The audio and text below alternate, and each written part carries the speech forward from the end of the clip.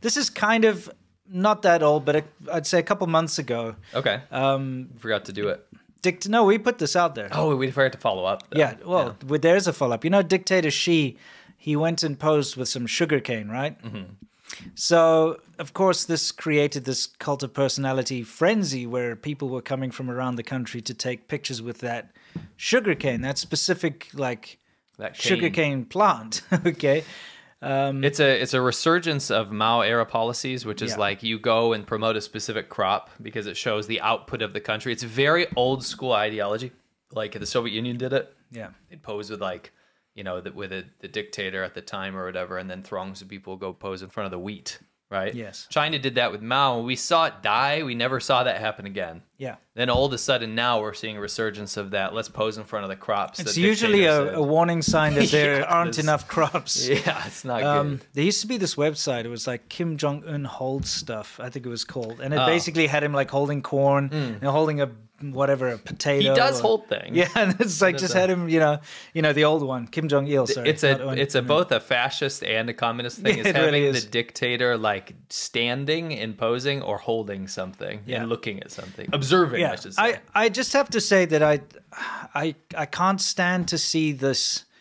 What we're looking at behind us here, where people are willing to. First of all, they were paying money as well, to pay money and to queue up to take a picture with a freaking piece of bamboo sugarcane looking junk, you know, just because some random dude stood next to it. Yeah. Isn't it horrible?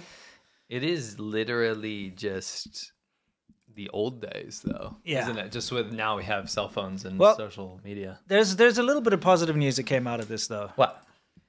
Sort of.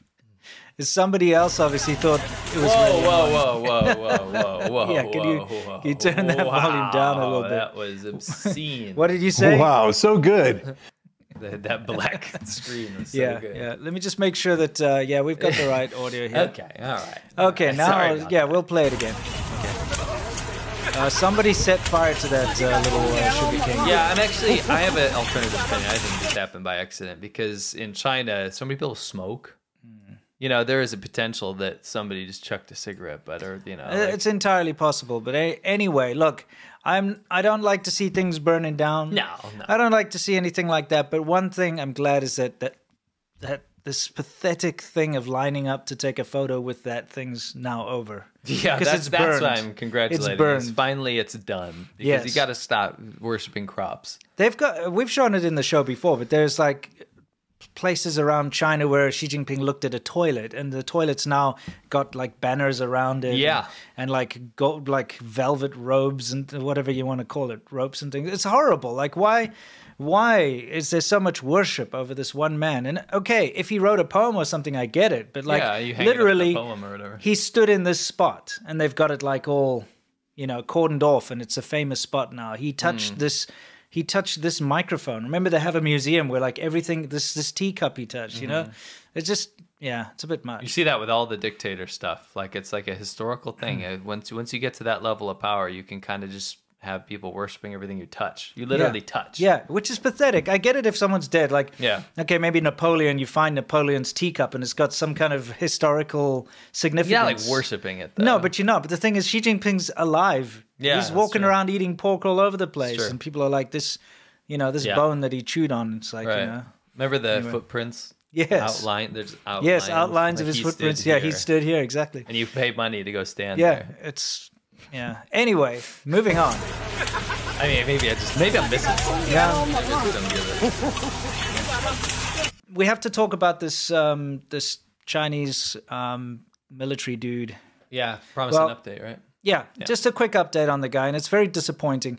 But not that long ago, 2 U.S. servicemen were arrested for selling secrets to China. Now, both of them were Chinese nationals. But they were American citizens. Yeah, they were Chinese nationals who moved to America, then naturalized to become American, and then immediately joined the armed forces. And then were approached by Chinese intelligence officers, and even through their families and stuff, and told, hey, listen, you know what, give us U.S. military secrets and we'll pay you. And who knows what other benefits they got. That's all up for speculation. But we'll talk about this guy in particular because he's just been sentenced. So what he did was he provided information about joint maneuvers and military exercises in the South China Sea to his Chinese handler in the Chinese intelligence, and also photographs and like information and tons of information about the radar systems in Okinawa. Oh wow. Okay. Yeah, I didn't know the deets. No, I mean, if you think about this, right? This is bad. He's put a lot of people's lives in danger. Because if the Chinese government knows exactly the radar systems, etc., then they'll know how to circumvent them. They'll know how to get around them. They'll know how to find a way in. They'll be able to maybe disable them or whatever. Okay, this is vital information. Right. And you've got all those U.S. Servicemen based in Okinawa. Right. Yeah, there's a U.S. base there. And never mind the joint military exercises that he gave detailed information about. Those are his compatriots, right? Yeah. His fellow soldiers. Yeah. Anyway, so he was caught, he was sentenced, and you would think that this would get a big sentence. Yeah, it was supposed to be max 20 years, right? He got 2 years. And he was fined $5,000, $5,500. Jeez. It's not even a slap on the wrist, it's insulting. Yeah. And I've got to say that, honestly, I'm incredibly disappointed because this sets a precedent. I, as an American, am proud. I'm just saying, you're saying from an outside perspective. He's a foreigner. Yeah, exactly. You can say this as a foreigner. Absolutely, I could say it as a foreigner. I don't give a shit. The thing is, here's the thing. I'm incredibly disappointed in this. That's a pretty lame sentence. Dude, what this is doing is it's advertising to every single potential Chinese spy out there. Yeah. Okay, anyone who's been approached by a Chinese military intelligence official and told to spy on the U.S. government because they're already inside the military, of which, of course, there are many potential. Yeah. That if they get caught, they're going to get a slap on the wrist, maybe 2 years, maybe $5,000. Doesn't matter. This guy already was paid over $15,000 by his intelligence operative, and that's just what they know about. Of course, he probably got paid more to his family in China or whatever. You never know. It's hard to tell. Who knows? Yeah, I'm just making that up. You never know. But the thing is, there is no deterrent now. You can literally be a treasonous piece of shit and put American servicemen and women's lives on the line and only get 2 years in prison. Yikes. It's rubbish because there was not that long ago somebody took a picture of a submarine and got like 18 years or something. Keen says, so the guy made a profit from being paid $15K to that small fine. I know. He made a $10K profit. He made a $10,000 profit. Now he gets 2 years of free room and board, and it's not a deterrent. The guy sold out the U.S. military to Chinese military intelligence, and that's all he got was 2 years. Do better, America. Do better. Yes. This is not okay. This sets a very bad precedent. Okay, especially China is so motivated right now to steal military secrets. There have been for years. We all know that. All Chinese military tech is based on American stuff anyway and Soviet stuff. You know how this is a good point. The comment, he probably cooperated. Maybe that's, that whole thing when you cooperate, maybe you like give up information or whatever. That does. Yeah, I mean, fine. Maybe there's something going on behind closed doors. Who cares? I'm saying we don't know all It's what's of the out details. there in public. Yeah, it's like I'm saying, like, I understand your perspective of putting it out there. Yeah. Like, that's what people see. You know how many people have probably not, they've been approached by the Chinese intelligence agencies and they're like, you know what? This is treason. I'm not going to do it. Yeah. But now that they see that treason only gets you 2 years, they're like, woohoo, I'll take that risk. It's such a small potential. That would be interesting, though. Like, just devil's advocate to think about if there was cooperation involved, could have led to something better, maybe a bigger find. You know what I mean? Well, maybe. But it also opens the entire, military up to potential spies now. Because it's easy. Sure. And the repercussions are nothing. It's 2 years and $5,000. Yeah. Just about anyone can afford that. Yeah. If you were offered a massive amount of money from the Chinese military right now and you're in the military, they say, I'm going to give you $100,000, take some pictures of the submarine.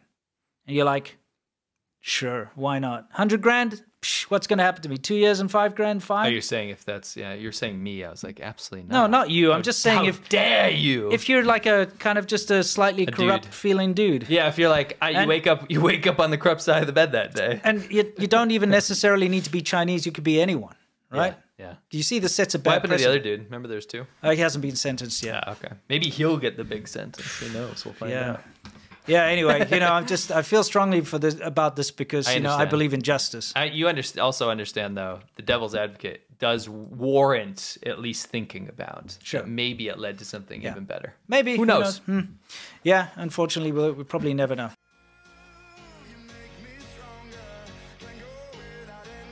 I would say tastes like industrial runoff. This snack is just a menace to society. I'm not looking forward to this. It's kind of like hell. It's hell. It's hell. Like it's not kind of like hell. This is what hell probably is. You don't want to be eating something that came out of an industrial park in China. Yeah. Oh, it smells like meat. It it does smell like meat. It smells like dog food. Oh, does it?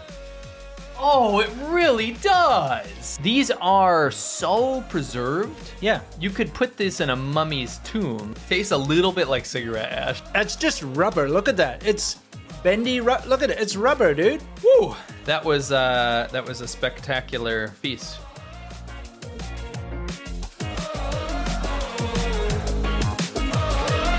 When I close my eyes, I can almost see it. When I take a breath, you fill up my lungs. And if my mind works